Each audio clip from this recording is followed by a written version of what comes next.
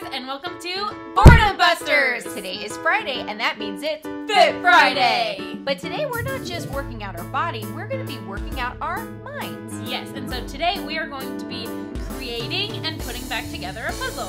So all you're going to need is an old magazine picture, you're going to need some scissors and a parent to watch you use them or them to help you with it, and some tape and a piece of paper. Yep, so we cut our puzzle size pieces pretty big so that we can create it for you today, but you can make them as big or small as you'd like.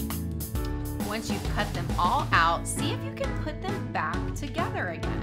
And what I love about this activity is it reminds us that while we're praying through something, we might not always see the final product, but we can trust that God is working and putting all things together for good. That came out great. Sure did, but we want to see what yours looks like, so make sure you snap a picture and tag it to any one of our social media platforms with @CoastalChurch. Thanks for hanging out with us this week, and we will see